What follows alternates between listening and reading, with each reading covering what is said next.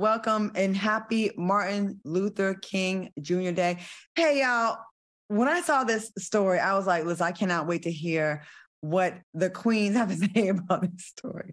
All right, Seneca Scott, a cousin of Coretta Scott King, is calling out the $10 million sculpture that was dedicated to Dr. Martin Luther King Jr. and his wife, Coretta Scott King, in Boston.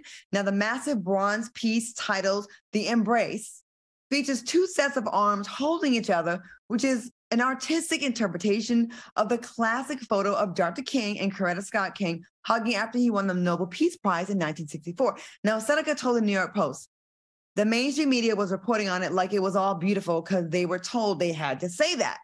Seneca added, but then when it came out, a little boy pointed out, that's a penis. And everyone was like, that's a big old dong, man. What are your thoughts on this work of art that was dedicated to Dr. King and Coretta Scott King? Celine, I see you looking down. I know you about to call it a fool. What you think? Honestly, Claudia, I can't even call it a fool because when I saw it, I didn't know what it was. It looks like you can't make it out. And if it's supposed to be an embrace, it doesn't look like that at all. And actually, I'm disappointed. I'm disappointed in the reveal of it. I think they could have done a better job. I mean, absolutely. I don't know who did the sculpture. I don't know who, created or did the blueprint, child, but the statue ain't statuing. It's just, that part. The sculpture ain't sculpturing. I don't know what it is. And so I don't even know who approved it. I mean, don't you supposed to get an approval and say, do you like this? At least to the family or something. They spent $10 million on that shit. They should not have. They got gypped, period. They could have came up with a lot of other things than just this, whatever. I see fingers. That's what I see. And I mean, but what is that thing in the middle? Because I agree. It looks like an eggplant. Looks like a big old dag. Vivica, what you think? As Lisa Ray said, $10 million on that?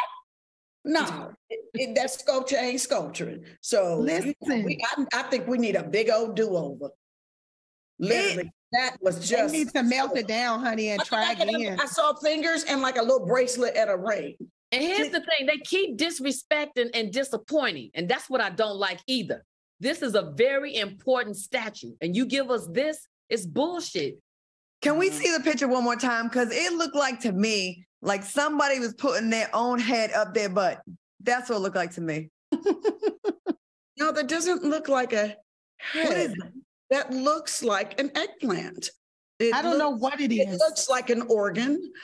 And then at the top, it's almost giving you like a little alien invasion. But I just don't get it.